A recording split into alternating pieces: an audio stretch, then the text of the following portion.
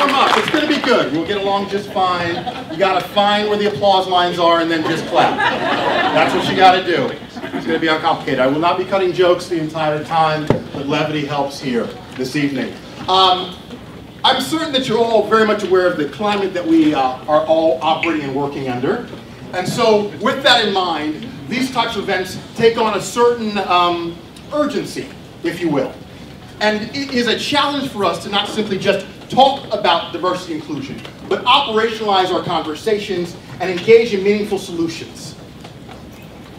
Ellen Powell wrote just briefly that she thought diversity and inclusion had been almost solely relegated to raising awareness. I think we can do better than raising awareness. And at GDIB, we intend to raise the standard and raise the game because the stakes are particularly high. You know the urgency, you know the tone that we've got in our country, and we have an opportunity to do something about it. Tonight, you're going to get a chance to do something about it. So I'm excited to have you here at GDIB Seattle.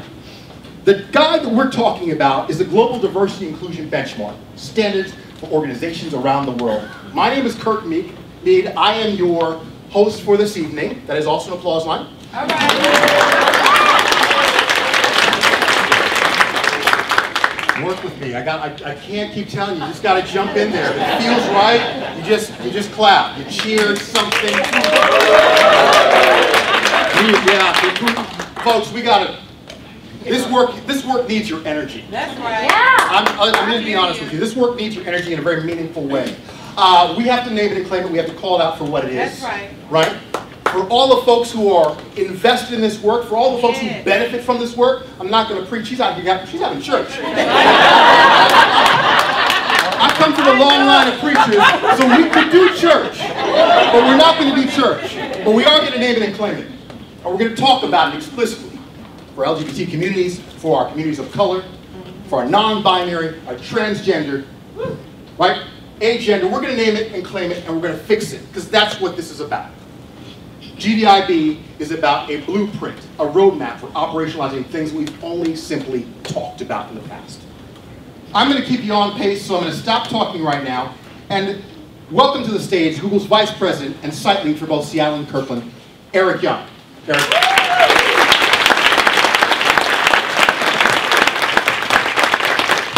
Thank you for the intro there. Great having everyone here today. Again, my name is Eric Young. I'm the site lead for Google's Seattle and Kirkland offices. We're very excited to share our event space with you tonight. Hopefully we get the mic working a little bit louder for everyone here. So I submitted a ticket. Hopefully we'll see how fast that gets. If you're watching on the live stream, we need help with the mic. But no, really appreciate everyone being here today. We're very happy to be able to support this event, and really appreciate everyone coming out. I thought I would share just briefly a few things about me and then Google's focus on the diversity and inclusion efforts here at the company, and then turn it on so you can get moving with your show. But real quickly, I lead a team that's responsible for deploying Google's compute and network infrastructure. So if you wonder, I met some person from Google, what do they actually do? You can just say I worked on maps. It's probably a lot easier. But if you want something harder, I actually work on deploying the software infrastructure that supports Google's servers and network environment. But I thought I'd take just a few minutes to talk about why diversity and inclusion is really important to Google, and how it kind of manifests itself in terms of the work that our teams do and the products that we build as well. And it really starts from the top with our CEO. Sundar actually is a strong evangelist for the work we're doing in this front, and he's got a quote that he reminds us of all the time, which is that a diverse mix of voices leads to better discussions, decisions, and outcomes for everyone. And the important point for us to remember here is that we build products for a world environment, not just the people who are in Fremont, in the center of the universe today, but for users all around the world. We want to make certain that the products that we build reflect the users that actually use it across the world. So as we look about building teams and building an environment that we can make inclusive for all of our employees, we kind of think about 4 pillars of how to put that together. The first one is on the hiring side. We do a lot of work to make certain that we expose youth to the opportunities to work in technology. And we have a few programs at Google that exist in the Bay Area, but also up here in Seattle. I thought I'd spend just a couple minutes going through it and then let you go on with your program. But the main thing there is exposing people to computer science from underrepresented groups early in their career. And so one of the things we do is we have a program called the Computer Science Summer Institute. We recognize that a lot of students don't have the opportunity in their high school to learn computer science. So we put together a program where they can actually, in high school, when they graduate from high school, spend 3 weeks and actually learn about the fundamentals of computer science and get that curriculum and training done here at Google, and hopefully take that skill with them to the next role that they have. In addition, we want to make certain that people who are in schools that may not have a robust computer science program have the opportunity to be able to pick up on-the-job experience and be able to do that through engineering practicum, where they basically spend a couple months over the summer and build out those skill sets and actually learn the skills necessary to move into technology. So in terms of our efforts, hiring is a big focus. We also want to spend a lot of time on making certain that the work environment is fair and inclusive to all employees. And so at Google, 74% of our people have actually gone through unconscious bias training. This is an opportunity to really understand that unconscious bias is real, it does exist, and make our employees comfortable about talking about it and calling it out and managing it in the work environment. And so this is something that, as a company, we take a lot of focus on to ensure that we actually address it, and all of our employees know how to confront it when they see it in the workplace. The last two pillars that we're focusing on is education. So on the education side, we do want to expose people to computer science at a very young age. We do a lot of tours to give people the opportunity to understand what it's like to work in this profession, and obviously work with various programs such as Girls Who Code, the Urban League, and Technology Access Fund, to make certain that people are able to get that experience on the job, or get that experience of working with people who have this as their primary job. And last, we want to work on closing the digital divide. So that's all about making certain that we're providing equal access to the web. And we do that a lot through programs such as providing free Wi-Fi at the Seattle Public Library, or through various sites throughout our libraries in Seattle region. So last, I'll just conclude by saying, since 2011, Google's given $14 million to the Seattle area to focus on causes that help promote STEM education, carbon reduction, and equal access to the web. And so this is a cause we really care deeply about. We're really grateful that we had such an amazing turnout here tonight, and for the founders and the organizers of the event to put all this together for us this evening. So welcome to Google. Enjoy the free food in the back. There's restrooms to the left. If you have questions, happy to take any during the break. But thanks again for coming out here tonight. Thank you.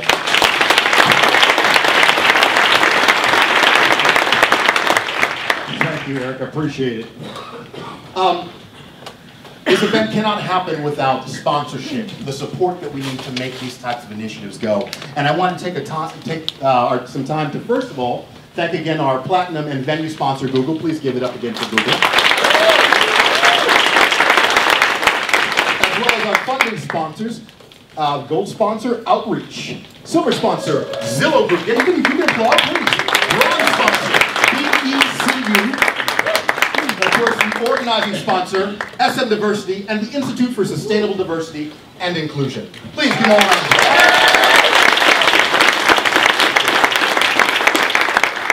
Of course, we have promotional sponsors. I don't know if you're aware of this, but this event sold out quick. Did anyone know how quickly it sold out? 2 days. 2 days. That doesn't happen without incredible support from promotional sponsors. And I want to give them all just a quick shout out here. AdaQuest, Artemis Connection, Canadian Center for Diversity and Inclusion, Code Fellows. Code Fellows has an event on 10/12. You want to check out their website for more details. Diversity, Equity, Inclusion, Community of Practice, Diverse City LLC, DiverseCentral.com, Diversity Collegium, Eastside Race Leadership Coalition, Executive Development Institute, Figure 8 Consulting LLC, Global Peaceful Paths, Henderworks Consulting, Housing Development Consortium, HR West, Imperity. I'm really looking for some applause as I'm building this up. Region Seattle, the Bright Group, the Forum for Workplace Inclusion and Uniquely HR. Please give them all a round of applause. I'm looking for encouragement. This work is emotionally draining. If you can't clap here, you can't clap anywhere. So I need you to get into it.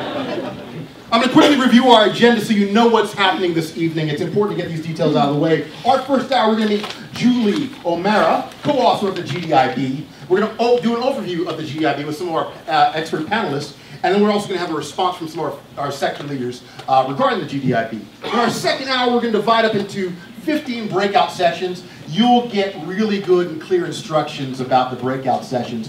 You're at Google, the center of the world, the center of the universe. You cannot roam, though. It's weird being the center of the universe and yet cannot roam. Brilliant. Third hour, we're going to gather back here at the center of the universe and debrief on next steps. And we'll end promptly at 9. I'm going to be keeping us on pace. If we're off pace, I'm certain that somebody will tell me. All right. So, without further ado, I'm delighted to introduce Julie O'Mara. She is a co-author of the GDIB, and she's coming to us from Las Vegas, projected, of course, on Google Hangouts. Julie, are you with us? Oh, Julie, give us 1 second here. We can't quite hear you. Try it again, Julie. Can you hear me? I can hear you. Brilliant. All right, ladies and gentlemen, please, a warm round of applause for Julie O'Mara.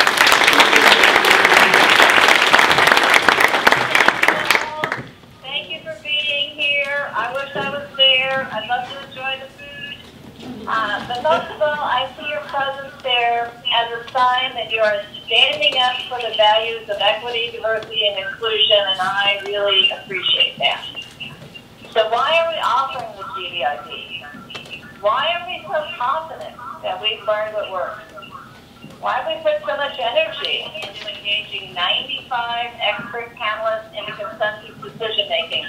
Let me tell you personally that getting 95 people to agree on anything is not an easy task. Trust me on that. Why have we labored over every word?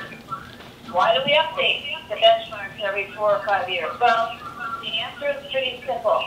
It is because we believe that if we can improve the quality of diversity and inclusion work, it will not only help improve individual and organizational performance, that we're sure of, but it will also result in a more just, a better society.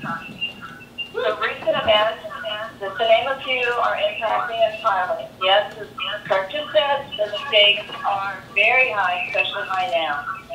The many concerns about gender inequity in high tech and other industries, athletes and others, bending on one knee to protest injustice, talking past each other, and what I'll say are misguided attempts to reduce tension, ethnic cleansing, religious intolerance, racism, Islamophobia, homophobia, gender identity rejection, body confusion, sexism, standing still on increasing disability privilege, all of those. Uncertainty about what we can and what we can't talk about at work. Uncertainty about free speech, hostile work environment. And then breathing. Thankfully, there are hopeful responses too. The number of leaders, politicians, CEOs who are taking a stand to support justice and equity. That's hopeful. And I realize that many of you there, probably most, have been touched organizationally and personally by these events, and we stand with you. The GDIB is designed to help all of us recognize and agree on what quality work in the diversity and inclusion field is. It's more than training and education, it's more than programs, it's more than groups, it's more than celebration. It is about achieving outcomes. We call those outcomes sessions. And the GDIB is free because many, many people are willing to put in the effort and the funding to help us be free. So one of those people... Can I interrupt you real quick, Julie? Could you please mute your computer, because it's echoing in the room here. Mute my computer. Yeah. Just turn the volume down and we'll be good.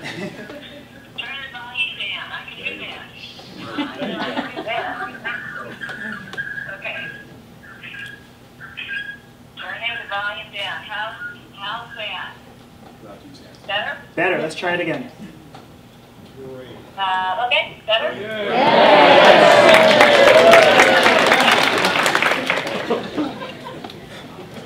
Okay? Okay. That is wonderful. Perfect. Okay, thank you. All right, so, well, I hope you got the essence of what I had to say. Thank you for being there. But now I want to turn my attention to recognize one of the people who has been leading the way, well, let's just say for a long time, many years, Barbara Dean. So Barbara, when I get you to present you with the Global Diversity and Inclusion Benchmark Vanguard Award.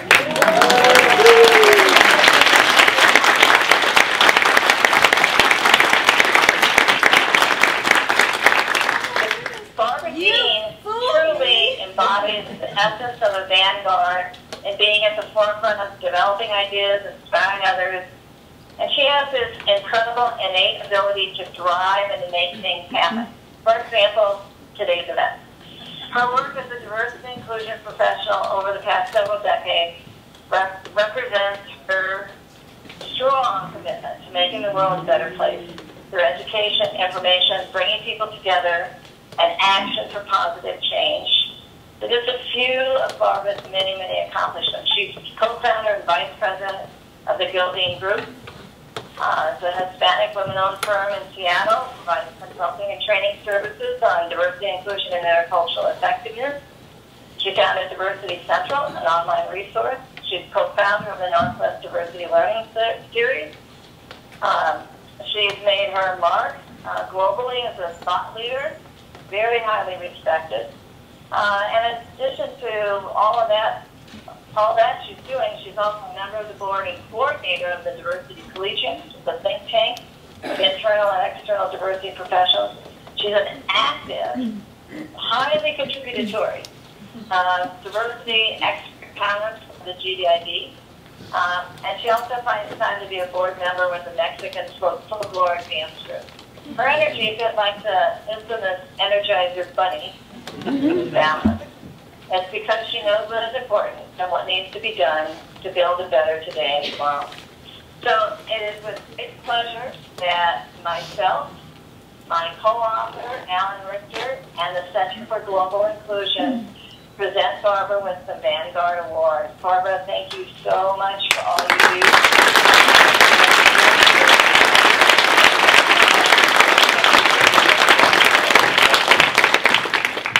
Thank you, Julie. You surprised me on that one.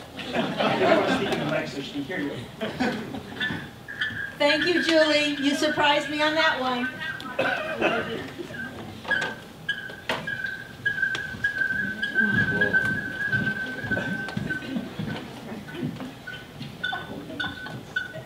Thank you, Julie. Technology. I'm signing off. Enjoy, everybody.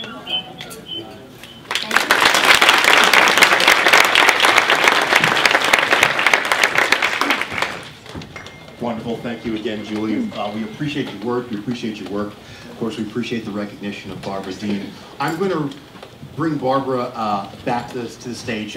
Barbara is co-director of the Institute for Diversity and Inclusion, and she has with her Randall Lane, who's Senior Executive Consultant and Executive Coach at Inclusion Inc. And they're going to give us an overview of the GDIB. So please, a warm round of applause for Barbara Dean.